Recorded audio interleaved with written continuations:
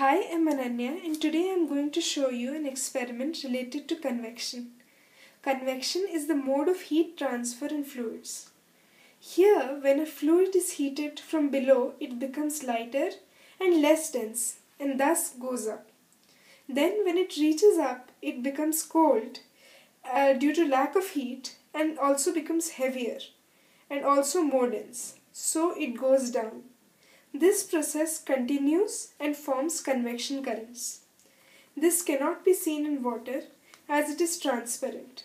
So we will add some potassium permanganate to it. So let us wait for it to heat up.